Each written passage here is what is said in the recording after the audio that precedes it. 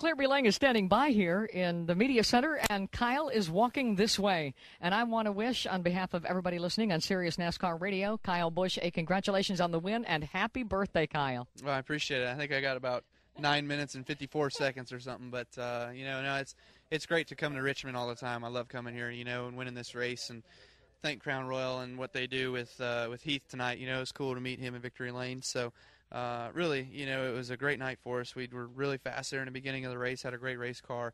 Fell a little bit behind, made some pit calls and some adjustments to the car to try to make it better, and got up there at the end. For all the young kids and for everybody listening who might want to be a racer or dream to be a racer, everybody says when the restart happened, oh, Kyle's good on the restarts. But you have put a lot of work into that. It's not something that, you were just born with, although you have talent. Can you talk about that and talk us through the restart? It's just about getting the most out of your race car on fresh tires. A lot of people like to work up to what their car is, to what the tires will give them. Me, I'd rather see them slip than anything, So I've just always learned that. I've always done that at the local short tracks. My dad's always taught me about how to come through the gears, about how to shift any kind of gearbox I've ever run, whether it's been 2 speeds, 3 speeds. Legends cars, you run 5 speeds, So it's been everything. And I was one of the very, very few guys at the bull ring in Vegas to ever go to the outside on a restart, and I'd always do it. People always knew I was going out there, and I'd make up spots with it. And here it didn't matter if you're inside or outside. You got to try to get some spots when you can. In Victory Lane, your crew chief told me what a special relationship he has with you. This is his first win in the Sprint Cup Series. You mean a lot to him, and I wonder if you can talk through getting him his win. Well, it's awesome to be able to get a win anytime in the Sprint Cup Series, especially. It's so hard.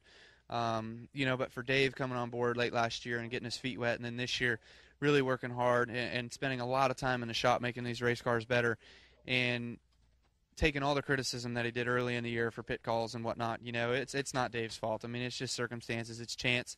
You work through those things. Sometimes they're going to pay off for us, sometimes they're not. And I've been frustrated with it. Dave's been frustrated with it. We want to win, but we know that they'll be coming to us. So hopefully this is just the building blocks that we keep laying down for what happens towards the end of the regular season.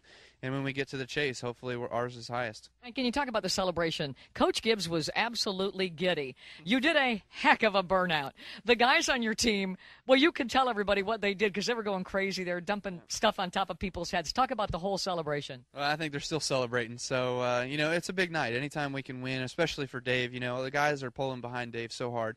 And Dave's had a lot of conversations with the guys in the shop about, hey, Kyle's really dug in deep this year. He's really changed. He's really been patient with us. We need to give him the most that we can give him. So Dave's been great. And, we work well together. I've got a lot of respect for Dave, and Dave's got a lot of respect for me. So when it goes hand in hand like that, there's going to be times that we struggle. There's going to be times we fight. I know there will be. We've got the same mentality, so there could be a time we blow up, but we'll make it all work out. And 1 to 10, the burnout on a scale of 1 to 10? I can't rate it. I didn't see it. Congratulations. Thanks. Kyle Busch wins the race, and he's headed to Victory Lane where he's going to celebrate his birthday.